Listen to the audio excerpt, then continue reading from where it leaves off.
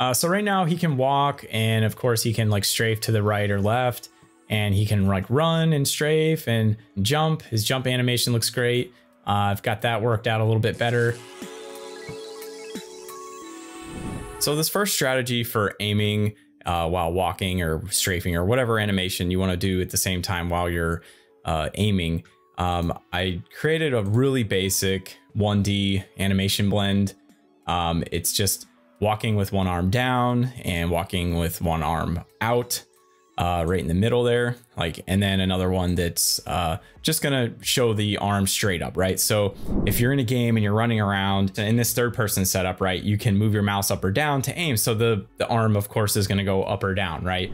And that's kind of like the point of what I was trying to do here. And I had already developed a basic animation tree, and you can check those out in some previous videos that I had. I really wanted to have a little bit more immersiveness in the game, right? You want to be able to aim up and actually see the, you know, the player's arm go up to like kind of be in line with wherever they're pointing the gun. So this was my first attempt at that. And I felt that, well, maybe what I can do is just blend a walking with the arm out, walking with the arm up and straight down, and just blend those all together. But I quickly realized that that's not going to really work well, because as you move the arm up, I don't know if it's apparent here, but there's like collisions between the center point and the rightmost point or the leftmost point. As you're blending the arm to go up and down, it's not a smooth blend.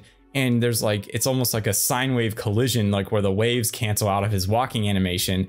And you can see here, it just looks like he's bunny hopping, or he's aiming the gun straight up or towards, you know, a vertical point, and that's not really going to work, right? You're not going to be able to show your guy moving around the map with this odd setup here. So I quickly kind of abandoned the full walking. So like if it doesn't make sense, this whole point here is a full body walking animation with the gun pointing down, full body animation with the gun pointing out, and so on and so forth with up. And it didn't really blend well. So I kind of abandoned that, and I think I was experimenting with doing each one separate through transitions, and that obviously, if we put this output over here, you can't really blend between those in a way that makes sense. And then I also experimented with like a blend 2D space, just to make sure that there wasn't some gotcha with maybe the blend 1D space didn't work. And of course that, also that really produced very similar results. So if I come down here, he's out, he's down. And with this one, like, it felt a little smoother because there were like distinct points, but I thought that trying to aim out with 0, down with 1 and up with 0, 1, or whatever the coordinates are, or 1, 0, or 1, 1, I should say, it didn't feel like that would be a scalable solution. I think this would have probably worked a little better for that, but I just didn't think in practice I wanted to pursue that route. Now, again, this whole journey here and these struggles I'm showing you, I'm still not 100% sure of which direction I want to go. And that's kind of how development is, right? Like, you kind of pick the strategy that works best for your current requirements and feature set that you're trying to build out, or, whatever you're trying to accomplish. So a lot of this is fluid and things change, right? So with where I end up today may not be where I end up next week or whatever, and maybe I run into a roadblock, or maybe you guys comment and say, why are you doing it this way? Just do it this way, right? So also keep that in mind if you're watching something, because I'm still trying to wrap my brain around this animation stuff. But so I kind of abandoned the method of blending full on animations here, and I started thinking about other ways I can do that. So I wanted to maybe isolate the walk animation or strafe or whatever animation I'm going to have while he's holding a gun out, and isolate those two things. So instead of blending them together. So when I moved on to my next, I guess, phase of work, I made something that looked a little like this, and it has this base transition here where there's idle, walk, run. I didn't want to build out every single animation for every time I was experimenting, right? Because this was just, I was trying to learn, like, how can I do this? How can I run and still aim? The animations that this character has is idle, walk, run, strafe, and jump. Really just the basic fundamentals. I'm not doing anything crazy with this. I'm not dashing or anything like that, or any kind of extraneous animation. So, And the rules for my game right now is you're able to aim while you're standing still, so idle, and walk or strafe. But when you're running or jumping, the gun just kind of does its own thing. I'm not going to allow for that at least in this current demo set. I picked a strategy where I wanted to isolate the arm up down animation from the actual walking or motion. So in this case, it would be idle, walk, strafe, if I think of another movement or whatever. So I wanted to figure out how I can isolate those things and still blend them together. So I came up with this strategy here where I wanted to blend the walk. So this is like, if just to review really quick, this is a standard walking, and this is, I think, yeah, strafe left and strafe right, respectively.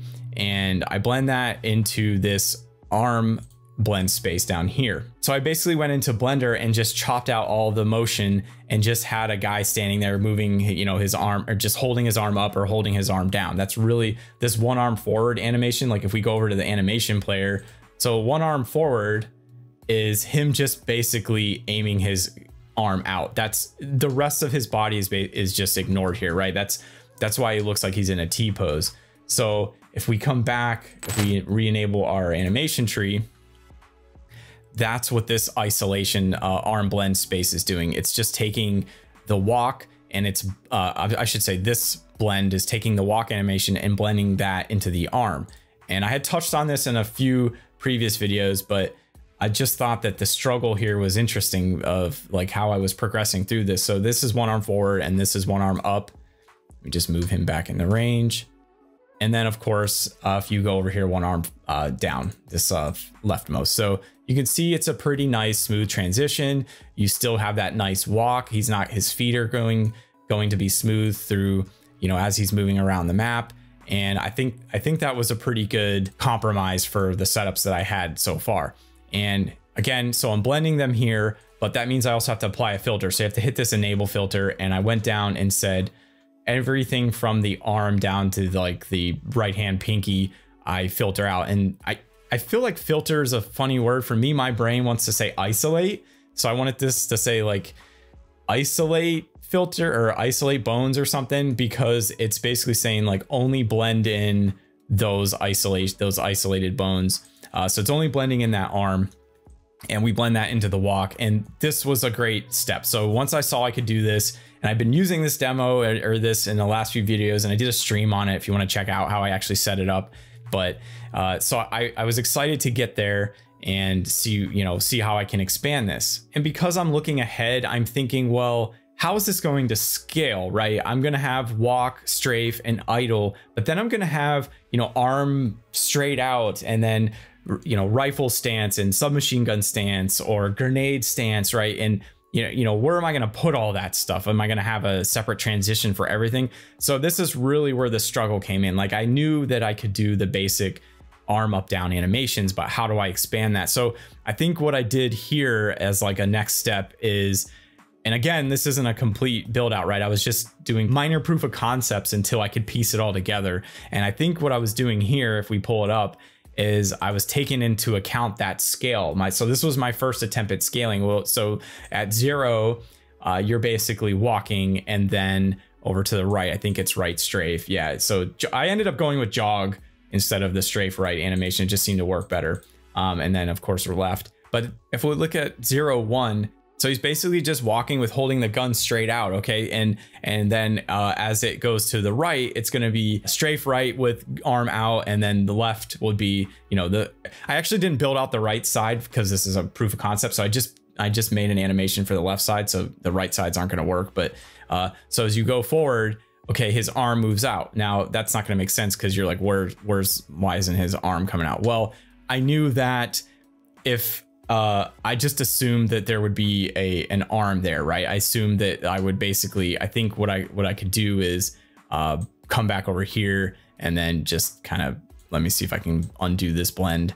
Is that what I was trying to do? No, I don't think. I think what I was trying to figure out here was I knew that there would be another blend for the arm, so I knew that could work, but I didn't even make it that far, right? Because I knew that by the time I even come over here and do this, this is where he would be strafing to the left with his arm gun out. and I knew that I would have a blend, right? I knew I would have a blend like this here into this walk so that his arm would actually come out straight. So right now he's just like in T pose because I'm ignoring that arm. And to explain this a little better, what I did in Blender is I went in and I made a walking animation or a strafe animation where it just ignores that right arm. So he's like running and everything's moving except the right arm is just like hanging there dead. And that's exactly why I have this jog, strafe, left, hold, pistol, right, because it's a terrible name. It should be like ignore right hand, jog, strafe, left, or whatever.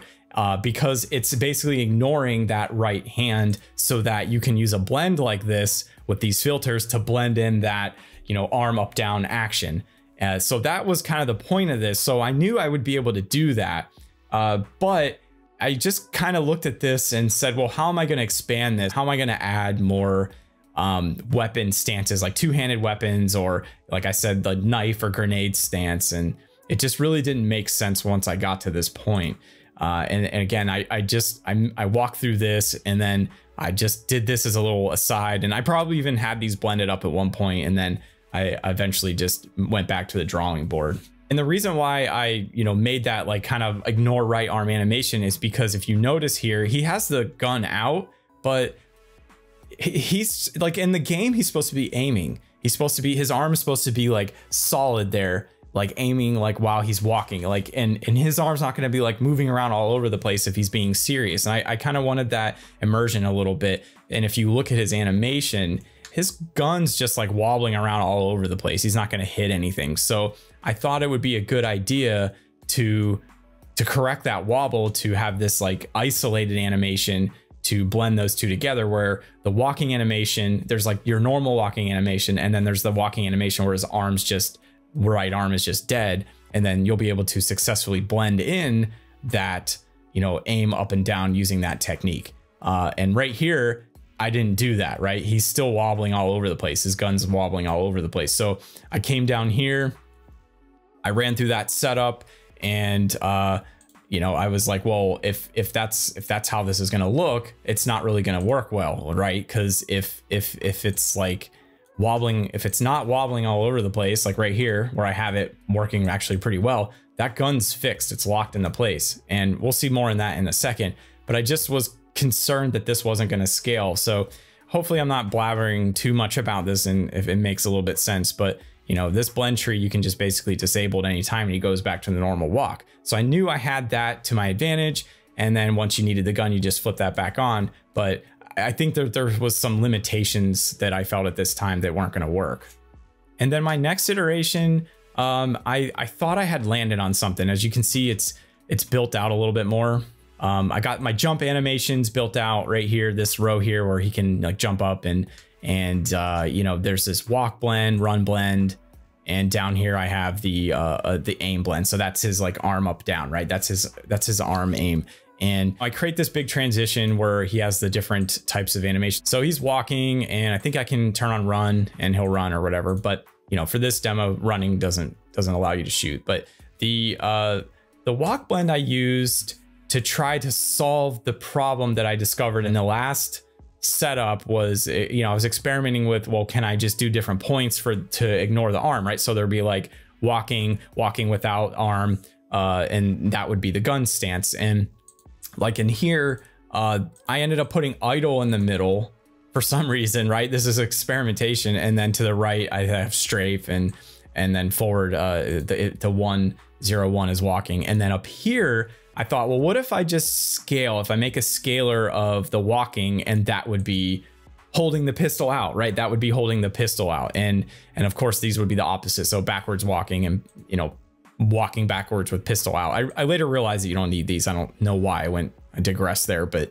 and then to the left is the one that I was actually able to build out where you can see him, holding a gun. But this is at 1, 0, and again, this is a 0, 1, -1 because -1, 0 because I was experimenting. It should be just strafe and not hold gun out strafe, but I knew that what strafe right looked like, so I assumed, well, I knew what left was, so I kind of just moved it down here. So see how the gun's locked? Like he's not moving, he's strafing, that gun is like locked in place, and that's the opposite of what's happening with the right one without that arm dead modification, that ignoring the arm, that animation that just doesn't have anything moving except it just has that arm stuck in that place. So this is really kind of good demonstration of that. And again, this point should be over here at 2, but again, this was just for prototyping. And then I was like, what am I going to do? Make a scaler for each animation. So this is just one arm out. What about knife and grenade? Like I keep repeating, and the two-handed weapons, like, am I just going to make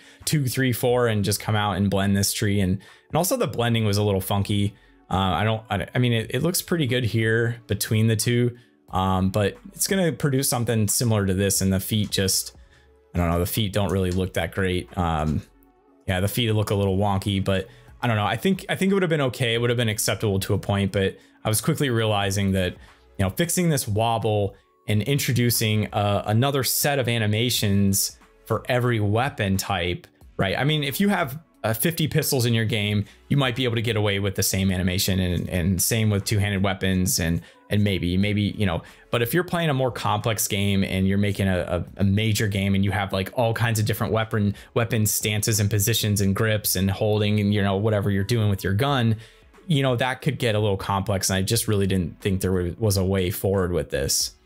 So I felt this was a step in the right direction because I was able to kind of rule out that problem or that path with the blend. And plus I didn't like how I didn't have idle in our main transitions. I think putting idle in the walk blend was kind of a mistake and a lessons learned. And again, this whole process that I'm showing you right now was really an experimentation and kind of the struggles through like actually where I ended up. You know, I had to go through all this to really understand the animation, and I recommend doing the same. Just immerse yourself in this and learn what all these individual things do, pick some requirements, get your animation scope ready, and then just dive in and see what you can do. So at this point, I'm a little lost and I go back to my drawing board. Literally, I have a drawing board and nobody's going to be able to read this. I don't even know why I'm showing it, but I'm sketching out the transition types or the different animation options like blend, 1D, 2D, and the transitions. And I'm trying to like map out on paper how this is going to work, because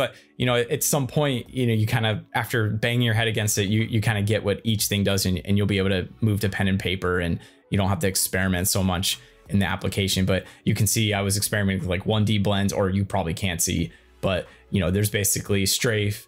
I was drawing out strafe 1D blends, and like, was I able to, you know, do a transition between those, and, you know, and then I would write like, it doesn't work, player moves too much, you know, this was like actual notes that I was writing. And then I was trying to do that blend, which is basically a summary of the first things we've just covered. And then of course I moved over to this next one, and I think I was getting pretty excited because I was making progress, and I was like, well, what if we do a 2D with, you know, different states of, you know, weapon drawn while walking or not weapon drawn, and that's really what we just looked at. So I had, you know, was really struggling to make progress on this, and I had gone back and forth, and really this diagram probably doesn't do justice about how much I've actually like torn this apart, and you know, I kind of cleaned it up a little bit for the video, but that's pretty much where I landed, and I was kind of stuck for a while. Then I was thinking, well, what if I just try something completely different? What if I just use a bone attachment? So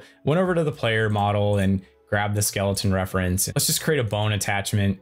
And if I can just attach that to shoulder, right arm, and I can, you know, what can I do? I can come down here and I can see if I'm, I guess I have to override pose, right? So I can kind of turn it from side to side, and then I can, you know, move that arm up and down. I was like, man, this is actually, you know, this doesn't look too bad. Like I can, what if I just attach a bone to that or whatever, and see how that's gonna go. But you know, the second you turn those animations back on, and okay, so I have the animation back on, and if you'll notice, if I go back over to the bone, things aren't really looking good, right? Because you have to do this override pose. If I uncheck that, he goes back to the normal idle animation or whatever it is. But the second you try to override that and manipulate the arm, it doesn't, I mean, it's completely detached. So, and I'm like, well, what if I just choose a different arm? What if I just do the, I don't know, forearm or something like that? And yeah, like it looks good for that part, but then the whole other arm is detached. There almost needs to be like a secondary mode where it's like override pose, but also still blend in with the skeleton. And I don't know, I thought this would have been a perfect way to do this. And if you guys have an example, or if you have some feedback on this part of it, was I close here? Was this derailment here not really a derailment?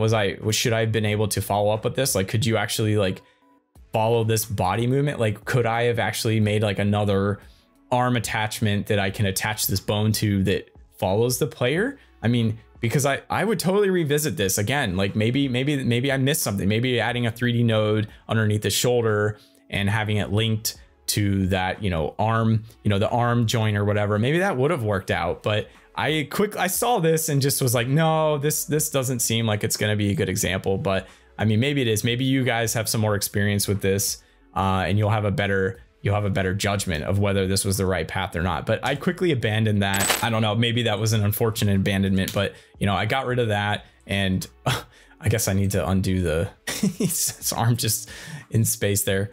Hopefully I can get it back to normal. Oh no, did I break him? What's going on, guy? Let me see if I can just I left another arm, but there we go. Let me see if it should clean up once I reactivate him. Let me see if I can reactivate him. Oh no, I guess I just crashed it. So after the bone experiment failed miserably, I was looking at this again, and I went back to my freeform diagram, and I was just trying to write down everything I needed, and I felt like at some point I made the I think the light bulb went off with state machines. So I felt that maybe if I could figure out how to make different states for, you know, one arm out, 2 arms out, or, you know, a knife animation, if I could figure out a way to have states that represent those different things, I'd actually be able to pull this off. So I was just rewriting everything that I wanted to do, you know, idle with a grenade, and walk with gun forward, up, down, and strafe right with gun up, down. And, you know, maybe I'd put like a weapon fire, one shot or whatever they call that, off to the side of it. And, you know, down here, this state machine was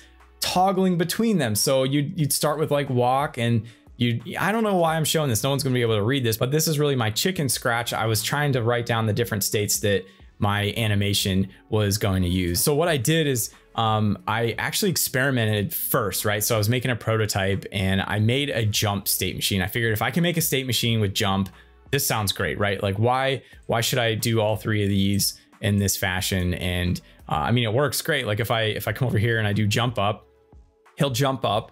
And then if I click on this transition, jump up auto advances to jump down. So right now he's in that like falling phase, and yeah, he should be kind of moving around a little bit. That would be an improvement for my animation. But again, I'm trying to do this in a timely manner. And then once that, once that jump down gets hit, if I hit jump land, he just lands on the ground and goes right back into that walking phase.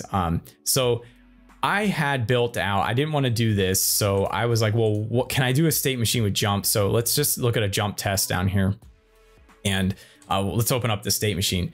Because this made a lot of sense to me. So what'll happen is we immediately go to jump up, and he'll jump up like we just saw. And then if we go over to jump down, at the end of jump up, it goes to jump down. So that's like going up in the air and then like hovering and like falling, right? That's this. And then this transition here will only occur when this condition jump land is met, right? So that makes perfect sense. So that condition is what this little check, I should probably zoom in, what this little checkbox is right here. So once he's landed, once your code detects that he's on the ground, then you go ahead and fire that jump land, and it'll go ahead and just, I don't think I have anything. Yeah, at the end of the land animation, it just goes and kills the state machine and goes back to whatever, because I think I have auto advanced on this. Yeah, so if this was your real jump, you just leave auto advance, and auto advance just puts you right back to the next animation, which in this case is the topmost, which is walking. So in theory, this should work great. So if we run it, and there he is in the jump down state. So again, he's stuck right here. He's waiting on that condition. And then if I go ahead and satisfy that condition, and this is great that Godot's, by the way, added this in the other, it allows you to really test out your conditions. So I hit that, and he lands perfect, and he goes right back to that walking. But if you notice, his arm kind of like flung out for a second. And I'm not gonna lie, that little arm thing really really got me for a minute. I was stuck on that for a while. And if you watch it again, his arm flips out. In a previous iteration of this, if I'm selecting the transition, I had this fade time set to 0. And I don't think there's any blend times on these. Yeah, there is. Okay, so if you look at the blend time on this transition to end, I have it at 0.2, and I had even experimented with this jump down on 0.2 or whatever, and it didn't really seem to make a difference. But I actually had it at 0, and his arm goes straight out to the side, and then he would go in the walking. So it was like there was no nice way to transition it. Well, when I moved it to 0.2 and 0.2 on the transitions, that smoothed out a lot. And I thought that it was almost acceptable that his arm kind of flung out for a second, but that doesn't make sense to me. This kind of threw me. This was like a wrench thrown into the gears. And I really got stuck on this because I was like, why is this T-pose? It's almost like he's going from the state of jump land to T-pose really quick to walking. And it's all this blend. So I really would like to know why this is happening. And I tried Googling this or searching for this, and I couldn't find anything. And the transition was the only way that I thought would alleviate that. It still kind of happened. And I kind of didn't like that was happening. And I thought that maybe state machine wasn't the way to go. So I was really kind of devastated when this state machine thing wasn't working, because I thought that wasn't good enough for me. But so I ended up just kind of isolating them and doing it this way. And that works too. But it's ultimately kind of, I lost a bunch of time on that. Yeah, and another thing about this setup I didn't like was how I have idle in the middle and walking as walking backwards, like as its own nodes. I thought that this was this is unnecessary. This is like redundant. And if you can see back here, I had already, we already know that we can use time scale, or maybe you don't know, I don't know, but like you can use time scale to reverse your animations. So you don't really need a separate node. So he's walking forward. If I just do -1, now he's walking backwards. So I would use that to, enforce those forward and backward if you can. I mean, if your animation calls for it and you want to have a different node for backward and forward, or maybe there's some use case that I'm not aware of, but it felt like I didn't really need to do that. So these blend trees that I had created had that separate node for that, and I just didn't really like that. So eventually I hit the docs again, I read through them, and I watched probably a dozen YouTube videos, and all these videos were just scratching the surface. They were just really basic blend trees and basic animations, and no one was really covering how do you scale, like how do you add a bunch of animations to your game. And if you have a list of weapons that may have several different animations and different stances, like I guess there's a point where you have to compromise. Like even for first person games, like if you're a PvP, you're gonna have to see the other person doing, and aiming around, right? Like how would you do that? And I want to accomplish that. I'm working with a 3D world right now, and I'm third person, so I get to see it and the other players get to see it. So it has to work. At least, my bar set pretty low for how well this is supposed to look, right? And I still wasn't liking how this was going to turn out without, being able to aim around and that kind of thing. So, like I said, I hit the docs, I was just pen and paper. And at some point when I was writing down those state machine points, it hit me that I think what I'm describing here, like different weapon stances, felt like state machines. They felt like states. They felt like states in a state machine. And I went back to the state machine strategy, and I ended up with this. And again, this isn't completed. This is a work in progress, but I think it may be a decent illustration of where I'm gonna go with this. And again, this video it's not complete, but I hope that maybe by next week, I'll have this fleshed out a little bit more with some better examples. And I'll be able to come back and say, yeah, this was the way to go. This was great. And again, if you guys have feedback, let me know. And really, let me just connect the output to it.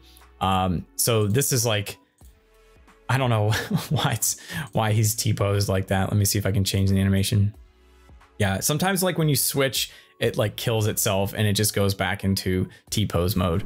And one of the main underlying reasons I'm using a state machine, or why I felt the state machine was a good idea, is because I felt that your weapons metadata should carry which animation it should be using and which stance it should be using, right? So whether you have like a dictionary or a database or hard-coded weapon information, wherever your list of weapons are, that weapon data should have what animation it should be using and, you know, which stance, you know, is it single-handed, double, you know, whatever that animation is, you know, it should be able to reference that and supply that to the game. Like your game code should just be like, okay, weapon, what animation do you want? And then I thought that there should be a state machine or a state within a state machine that should represent that different weapon stance, whether it's one-handed or whatever. And I'm over here dancing, but I wasn't really sure how to do that. And when I finally got to this point, when I, you know, through several iterations of playing around, what made sense to me was making the actual walk animation and any subsequent variations of the walk its own state. And what I mean by that is if you transition to walk, so your walk state is, you know, piped into this state machine. So at the base level, I don't have an animation, I have a state machine. So if we open that state machine, you're gonna have your basic walking without a weapon. You're just walking around the city or wherever your world is, and you can just transition between a strafe to the right and a strafe to the left. And it just, that's great. So that's your without weapon. That makes sense. But then you're gonna have another state that is with a weapon hold right hand out. So this is your right hand out. And this is important because these animations, if we look at these animations, these are the animations that ignore that right arm, right? So he's walking, but his right arm is basically dead because that's the arm you're gonna blend with the aim animation later on in the blend tree. So this is like, you know, left strafe with arm dead and then right strafe, right? And it's not working right now because I didn't select it. But if we enable that, now he's strafing to the right, okay? Yeah, to the right. So let's just bring him back to the left because the right, remember, I didn't set up anything to the right. I only set up things to the left. But so right now he's strafing to the left, but his animation on his arm is ignored, okay? So at the same time that your player starts strafing and he has a gun in his hand or he's toggled up his weapon, you also need to toggle the blend that tells the arm to aim. So over there, I have another state machine, right? So this blend is off. So if I turn the blend on, that means it's going to be enabled, but let's just leave it off for a second. If we go in that state machine, I have, okay, so this is where that metadata comes in. If this pistol has metadata, it would say, I need to go to condition pistol number 1 arm aim or whatever animation. So this is that animation in that state machine. And right now, I think this is just like arm, yeah, 1 arm forward, right? Okay, but it's not enabled right now. So if I play that, I think I have to play it, or no, I have to do the condition, right? So, okay, yeah, so this is this transitions condition set right here. So if I set that condition and I turn this blend on, now he's got his arm up, okay?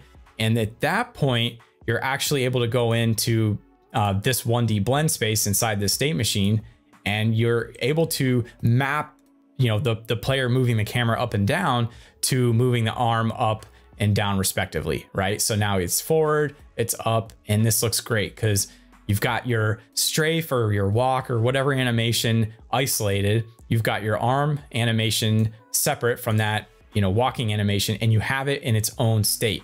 So the key here is if I had another pistol animation where it was like 1 arm out or whatever, I can just add that here. Maybe it was a different type. Maybe he had a side stance where he's holding the gun sideways or upside down, or I don't know, whatever other single, you know, arm pistol animations you would have, but you would add those states here.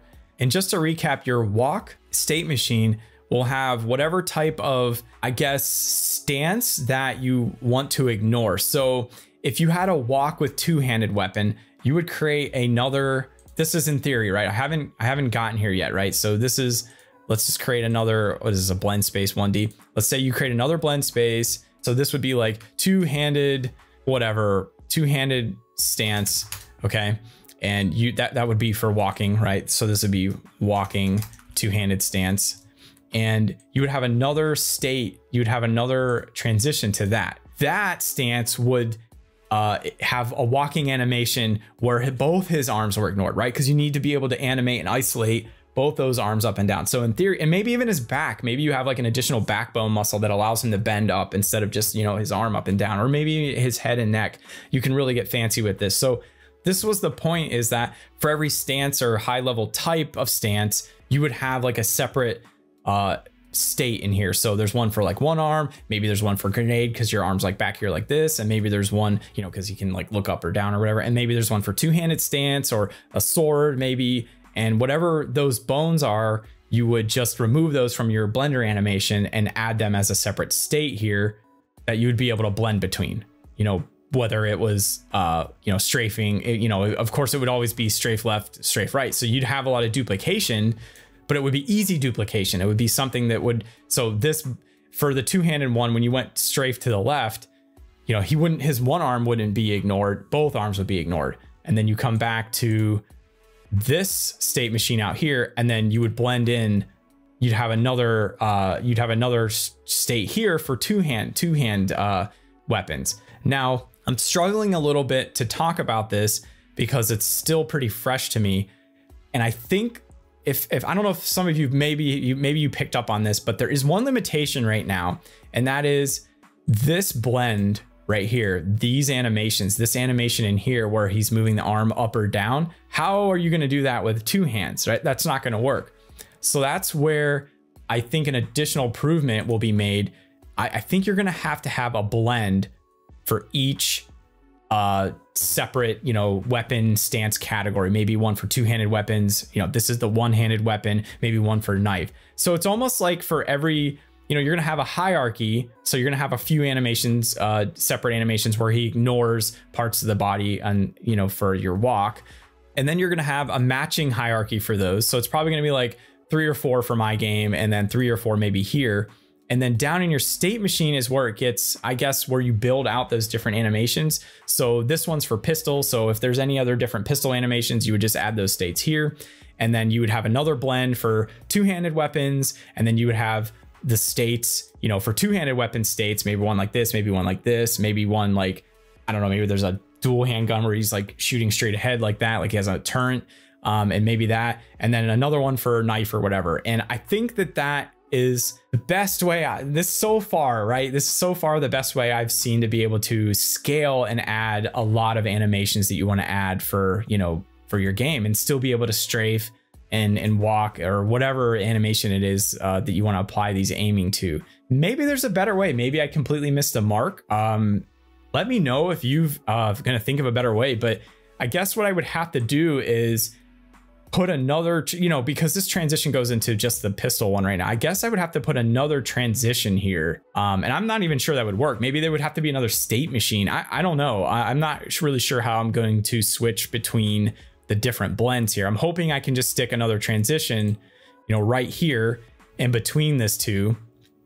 That's toggles between the different blends, right? So you'd have like one-handed blend, two-handed blend, knife blend or whatever, and you would pipe into this transition, and then this one would, you know, obviously it would, now that I'm saying that, I'm like wondering how that would, you know, how would you actually do that? I don't know.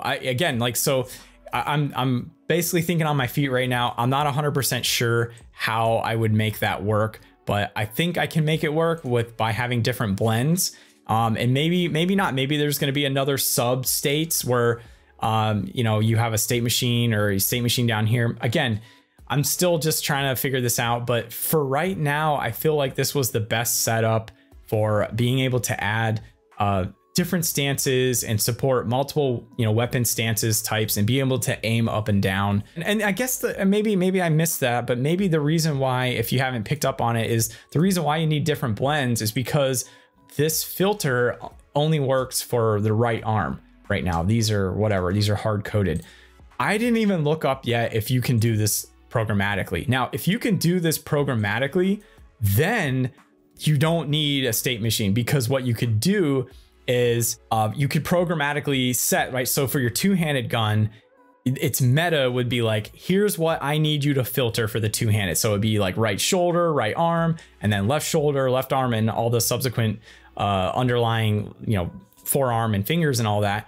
and then you could just apply that filter in real time. That's a really good thing. So I wonder if you can apply filters. So maybe in the next week's video, I'll have this all figured out. And if you can apply those filters in real time in your code, then your state machine here can literally have all your different states for your weapons, and that would greatly simplify it. Wow, I wonder if I just figured it out. Let me know what you guys think about this. This is really just like a journey of my struggles through the animation and trying to get this, you know, real-time aiming third person setup working while being able to walk and while you're standing still and that sort of thing. So before we wrap up, let's just have a quick demo of where we're currently at. And be gentle because it's a little rough around the edges. So right now he can walk, and of course he can like strafe to the right or left, and he can like run and strafe and, you know, whatever. And he can jump. His jump animation looks great.